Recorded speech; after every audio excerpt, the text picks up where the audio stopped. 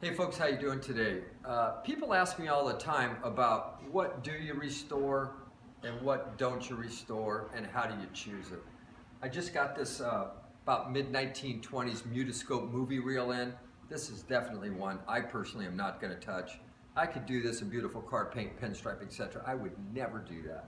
This has the greatest character that you could possibly imagine. This is all old school where they've written on here movies because this was the state of the art in probably the mid-20s. It's on a nice original stand, as well as this base here is all cast iron.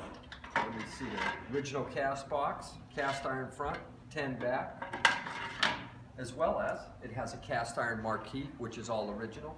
What's kind of cute about this machine is it's the Stretch-A-Bra by Warner Brothers.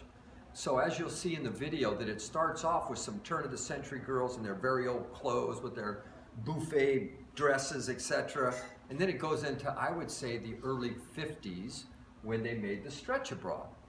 It's really cute because the girl pushes it around, etc. She never shows her extremities or whatever you want to call it. Nipples. Nipples. There you go. Can you say that? Yeah, nipples is a clinical term. That's acceptable. It's like I get hung up on it. Anyway, the magnifying glass is real nice in it. All original. It's got a great little movie reel in it.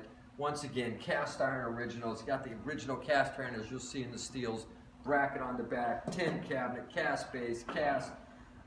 I would never touch this. This is like the quintessential unmessed with movie reel. Typically, they do not have this nice script painted on them. So somebody's went, I don't think this is factory. Maybe somebody did it afterwards, but did a very nice job in the very early days. You want to run it, Jeff?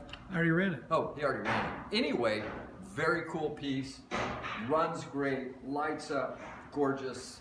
If you want a nice Mutoscope, this is very nicely priced, and I would get this one. It's going to be darling in the corner. Anyway, thank you for your time.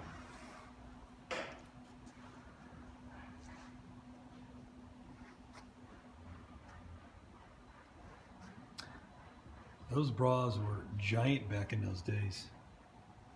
State of the art. And flexible. Very flexible. So they're showing the turn-of-the-century girls with their old clothes and bras.